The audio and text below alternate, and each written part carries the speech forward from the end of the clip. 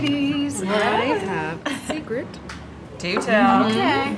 Martha has a new lover.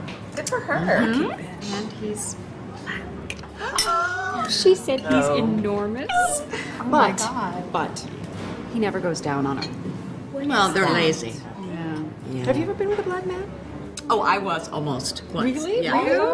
I do tell. Oh, I just got really drunk and Big surprise. it looked like a black baby leg, and then there was the sheep hair on the pillow. Did he ever take you out to a restaurant and pay? No. Because you know they own tip. You can't go out to dinner with them. It's fried everything. Well, that's because they're all from the South. Well, they're not all from the South. Here's Patrice, late as usual. Hi. Hey guys. So, Patrice, you're a nigger. Do you eat pussy?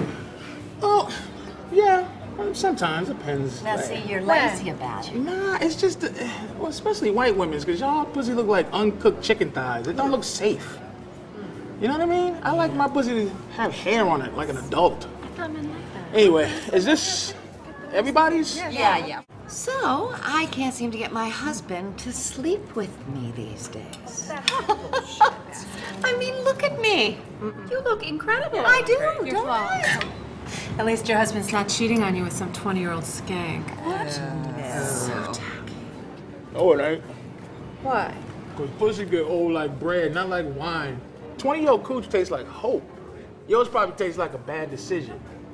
It ain't a working uterus at this table. Oh, I totally know what you mean. I am a whore in the bedroom. You have to be. Yeah.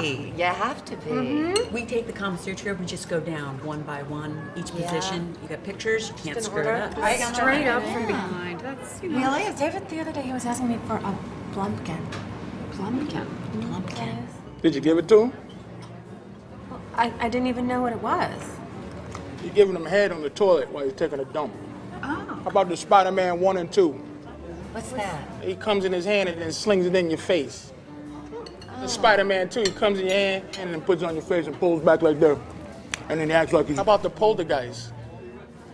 But he needs a friend, and this friend has to be hiding in the closet. So he's fucking you from the back, and he sneaks away, and his friend takes his place, and then he goes outside and waves at you through the window. And goes, I'm here. Sort of cute. That is cute. How about the dirty turkey? That's when you're jerking off two guys, one's fucking you, and you suck the other one's dick, and you're like...